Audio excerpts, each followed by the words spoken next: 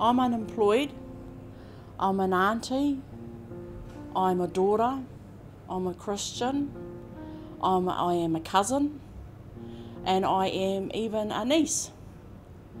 And I love my life, I do.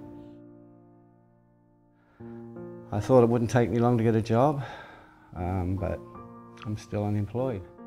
I loved the job. I absolutely loved it. I take to banking and finance like a duck to water. It's not like I'm unqualified. I was a senior education officer for TAFE, so I was used to getting over $100,000 a year. Pretty much in a situation now where I can no longer even work in the industry that I'm qualified for. I'm a qualified automotive engineer. My biggest issues at the moment is getting relevant recent experience, which seems to be my biggest downfall. I've been really trying. All I want is work. That's all I want. I get $613 every fortnight. Now I pay $320 a week on rent. Probably sent out, I've lost track of how many resumes I've sent out over the last 2 years. I would say well over 500. How many interviews have I had? 3. At the moment, I'm in a bit of a low thing.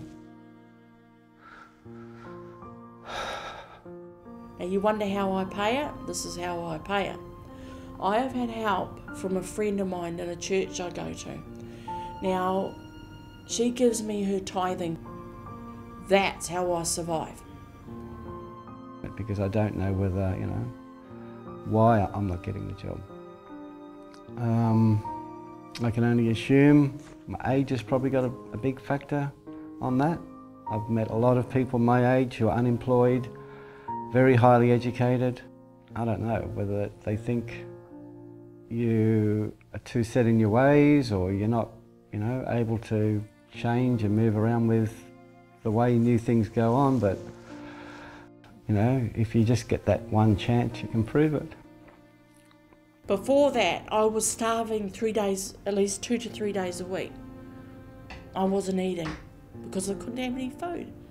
What very little I had, at the end of the day, I'd go out and buy it, and I'd roam around the supermarkets, bawling my eyes out because I thought, oh my God, I'm going around trying to make ends meet, and you can't. How do I survive on 35 bucks a day? Well, just. Without my family and my friends, probably wouldn't be surviving. People don't have any idea of what it is like until you walk in our shoes. When you are not eating for 3 days and you look at the very little money you have, it's hard.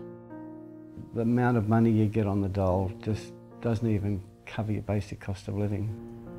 And you wonder how on earth you survive, but I do.